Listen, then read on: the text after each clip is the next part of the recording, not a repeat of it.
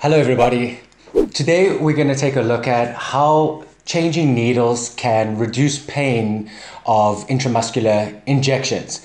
Right now, as a newbie, a lot of us tend to make this mistake, and that includes me when I first started testosterone replacement therapy, where you use the same needle for drawing medication as well as for injecting, right? And that can bring with it some pain, because as the needle that you're using goes into the vial, for example, you'll see that there's a sort of rubber head on top here. So the needle will go in and then it will come out, and then you use that to inject. And in that process, it's getting blunt. And so when you use that needle on yourself, it's a lot more blunter and not as sharp, and then that brings with it pain. It makes the injection more painful. And so we've all talked about on the channel before how you should swap needles between injections, one for drawing your medication and then one for injecting, so that you have a sharper needle.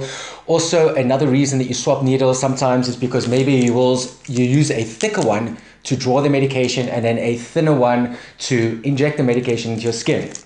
But today I just wanted to sort of raise that point again, because a lot of newbies, and this channel is specifically aimed at beginners of TRT, a lot of them make this mistake. And today I wanted to highlight the studies or the research that was done that just confirms this somewhat obvious fact that swapping needles reduces pain. So let's have a look at that study quickly. This is from the Journal of Advanced Nursing Study 2010. The title is Effect on Pain of Changing the Needle Prior to Administering Medicine Intramuscularly, a Randomized Control Trial. AIM. This paper is the report of a study to determine whether changing the needles before administering an intramuscular injection could reduce pain. The background: a skilled injection technique can make the patient's experience less painful and avoid unnecessary complications, and the use of separate needles to draw up and administer medication ensures that the tip of the needle is sharp and free from medication residue. Right? So what were the results? Findings demonstrated that changing the needle prior to intramuscular medication administration significantly reduced pain intensity. A statistical difference in pain intensity was observed between the two injection techniques. And the final conclusion: the results supported the hypothesis that changing the needle prior to administering the medicine significantly reduced pain intensity. So, like I said in the beginning, it's somewhat obvious. It makes sense. If you're going to sort of blunt the needle, it makes sense that you want to swap it and use a sharper one. One point I wanted to highlight: this study wasn't just for testosterone replacement therapy, it was for any sort of medication that was administered intramuscularly.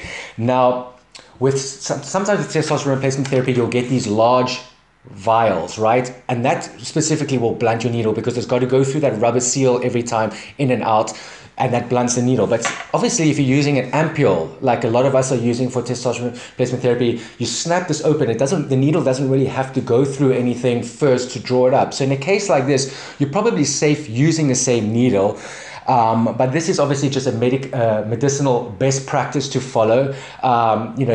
That's the research and what the general practitioners are advising, but you can also sort of make your own judgment calls on these types of things. I know in the past, when I've been doing ampules, and if I was using the same needle to draw and to inject, then I wouldn't swap needles. I'd just use the same one. But now, because I do use a thinner needle for injecting and a thicker one for drawing, I swap them anyway, so it's no difference. But it's really up to you. I just wanted to highlight that. So for beginners, if you're not aware, you might be using the same needle to draw and to inject. Then if you're experiencing a bit of pain, then one tip now that you know is to just swap needles before injecting, and that can reduce the pain significantly, as we've seen in the study.